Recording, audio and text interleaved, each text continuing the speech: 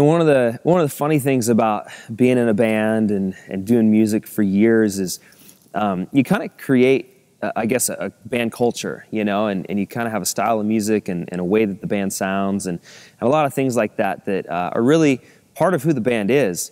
But the thing about that is there's a lot of songs that are written over the years that don't necessarily have any intention of being a part of the band or going out in that direction, but they're just songs that you write.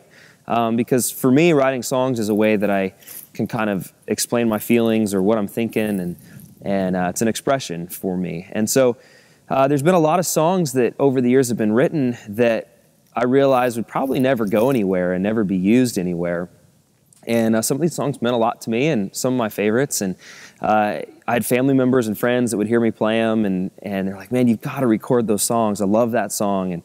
And I really wish there was a recording of that. And it was always kind of like, maybe someday, I'll be able to record some of these songs, and maybe someday we'll do something with it. But it just kind of sat. And so these songs began to pile up, and I had songs, everything from a song that I wrote for my wife on our wedding day.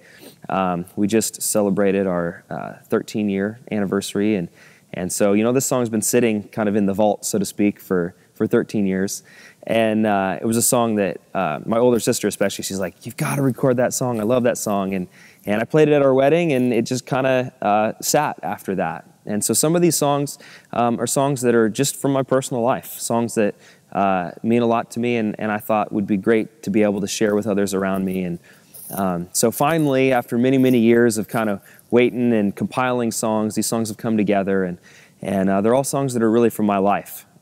Songs about my faith, about my family, and just who I am. And so I hope you enjoy it. It's a real personal record for me, and something that has been just a fantastic, fun project, very, very different than what I normally do, and very different than what we've done with the band. And a lot of acoustic instrumentation, mellower vibe, but just a lot of fun.